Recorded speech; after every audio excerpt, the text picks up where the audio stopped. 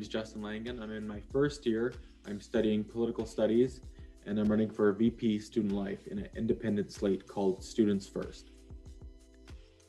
Focused on three ideals: strength, communication, and accountability.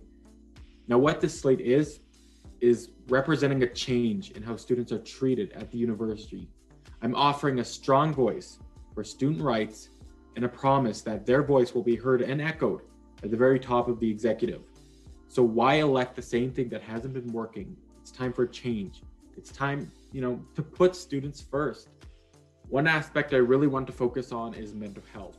I'm a mental health advocate, and I've won a national mental health award for youth. I helped create provincial mental health kits, attend national youth summits about mental health, and help provide a Métis voice to the Mental Health Commission of Canada's Indigenous Youth Report. And I don't think there has been enough emphasis on mental health supports for students. Student mental health should be the utmost priority during this time, especially with the pandemic going on. For example, my eyes hurt constantly staring at a screen for 8 hours a day, and I'm sure I'm not the only student feeling this. So is there any assistance in the health and dental plan for that? If there is, this should be communicated to the student body. If there isn't, why hasn't anything been done about that? There aren't enough counselors for students. The ratio on the University Fort Garry campus is currently one counselor for every 2,849 students, according to an UMSU press release.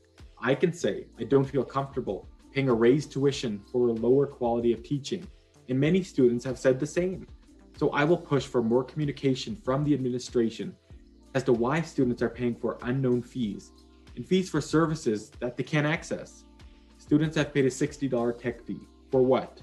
On top of that is another $60 fee for sports and rec, when almost all students are forced to be remote learning. So why isn't there an opt-out option for these fees? Where is our money going? And speaking of money, late last year, the faculty requested a raise and they threatened to strike for it. Their union backed them up. Where's my union for my rights?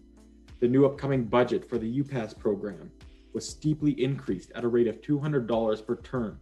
Students need to know what they're paying for, and there's a lack of communication and I think a lack of accountability for what UMSU does, and the students need a strong voice for them. I was recently awarded an award for the top 25 environmentalists under 25 nationally. So I've had experience with youth advocacy for years. I've been my high school student council president. I've been sitting on the Manitoba Métis Federation's Provincial Youth Advisory Committee and Northwest Youth Advisory Committee since 2015. I've been on the RCMP Youth Advisory Council since 2018. I've been involved with the Jacob Mental Health Summit since the beginning of last year.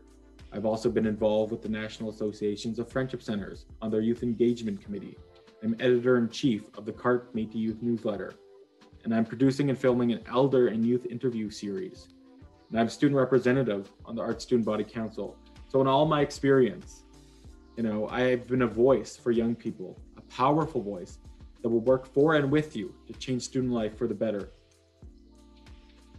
I think UMSU needs to be stronger. I think UMSU needs to be accountable for what they promise and what they don't do. We look at slates, they promise to get rid of slates. And we look at engagement and the amount of people running. There's only one slate, and the majority of that slate are the people who want to become reelected.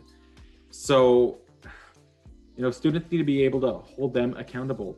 And there are individual candidates like me and others. I want slates to be out of here. I don't like them.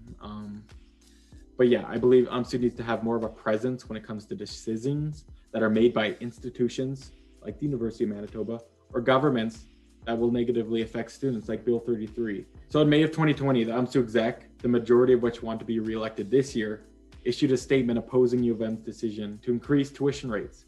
And this was in the midst of the pandemic, so we knew that it would be here in the fall. And raising tuition fees and course fees. And they, quote, pledged to establish a petition within the next few days demanding an end to the province's cuts to post-secondary education, end quote. I found no petition. And I looked and I couldn't find this petition, which says to me those elected by the students won't fight for the students, and they have to fight. Let's talk about community representatives. So I'm part of the Indigenous and LGBTQ2+ community. So I know how crucial and important representation and consultation is. I will work with Indigenous groups on campus to make sure that their voices are heard and authentic solutions are created. I'm an Indigenous youth. I've worked alongside with Indigenous leaders for more than 7 years. So I think I'm the only candidate running this personally dedicated to reconciliation. I will work to make sure Indigenous and non-Indigenous students work together to advance the truth and reconciliation calls to action. I've seen no progress at all, this past year with reconciliation and with meaningful work with Indigenous students. So I will make sure all Indigenous group voices are heard on campus and progress is made on all fronts. I will ensure that meaningful action happens on UMSU and that these communities are consulted regarding planning and support. I'm dedicated to real physical action that will assist in the success of Indigenous students and Indigenous culture.